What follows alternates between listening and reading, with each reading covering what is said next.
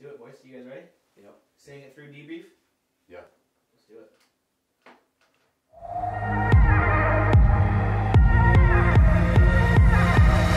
This is the PNWild Podcast.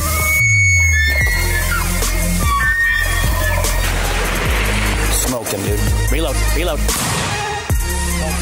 Drop him.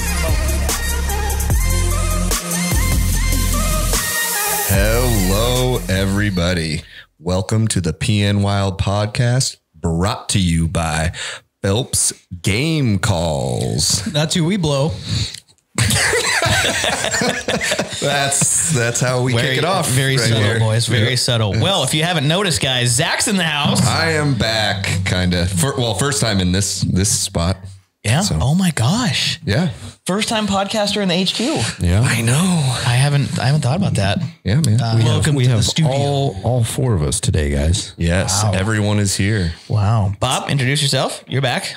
Yep, Bob's back in the house. Old BBP Tate. My fellow comrade, Patrick. Patrick Van Valkenburg in the house once again. Yep. And The steady one.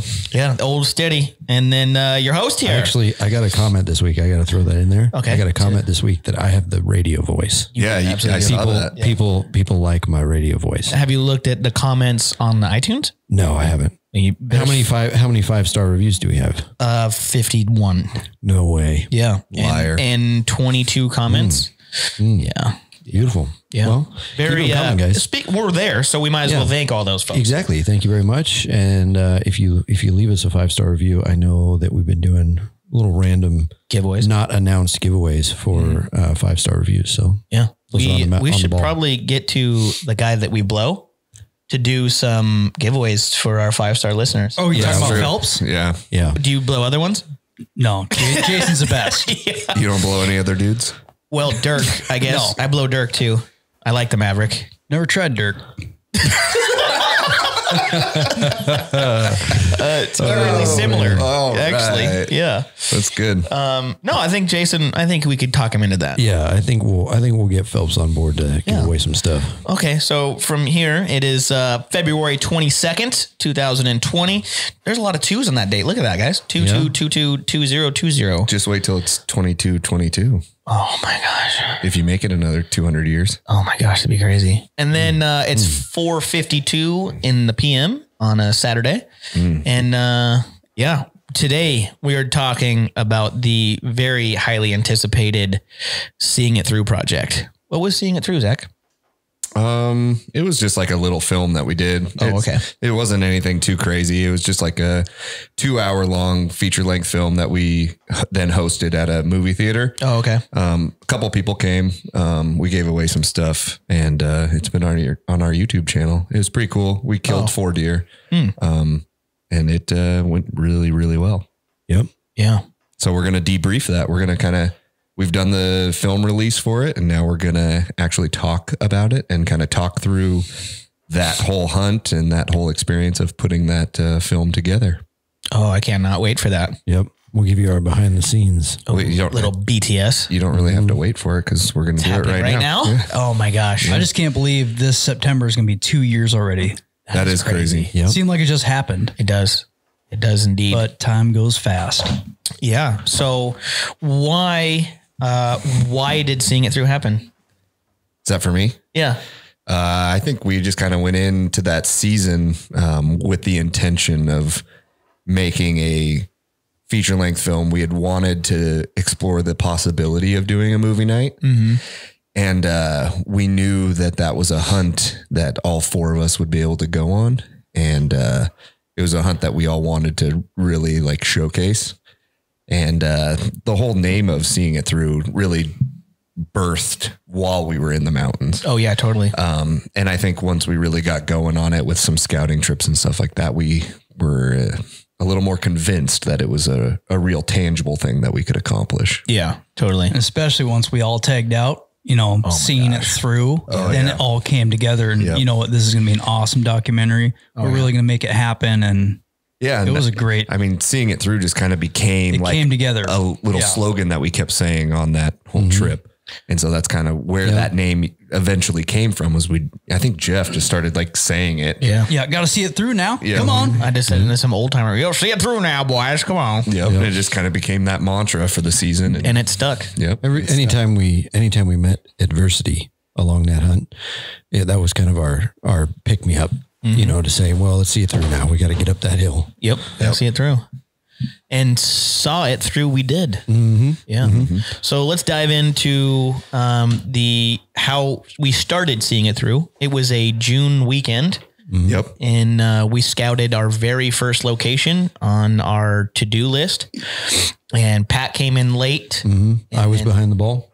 Yep. And then Bob, Zach, and I took off and scouted a new area that we've never been. And I thought it was very promising. It looked very good back there. Oh yeah. We got into animals. We saw lots of sign. Yeah. And it was gorgeous. I mean, we had a lot of routes planned for if we were going to come back for that high buck hunt. Oh yeah. How we could get in there, which basins to focus on. It was a very successful scouting trip. But there were a few red flags for that area that kind of led us into still wanting to search out other spots to scout. Totally. Yeah. Thank God we did, because I think if we had chosen that spot, the accessibility, I think, was very difficult to get to. In the actual GMU that we had to hunt, we didn't see any deer. Yep. No. Yeah. So just on the border of it. It's just on the border. We did see deer and we saw a beautiful bear. Yeah. But I'm very glad that you guys, I didn't make that trip, went and checked out where the film was made. Yeah, me too. And I would highly doubt that we would have killed 4 deer in the first spot we went into. Yeah. No. I'm not sure it had the capacity to do that. no. Yeah. Well, there's one thing that would have stopped us from even hunting that spot, but maybe we can't say it on air. Yeah. A natural thing. Yeah. Exactly. A natural phenomenon. Anyways, so that first trip in June, like we kind of touched on, we did see, I think there was 16, 17, 18 deer on that one face. Yeah. A lot of deer. A lot of deer. And did we confirm a buck? I forget now. Yeah, there was like a small buck in there, but nothing like Nothing to crazy. write home about. But we did see at least one buck was bedded on that face. I do believe that as well. We also kind of we were a little limited that weekend because of some weather. Yep.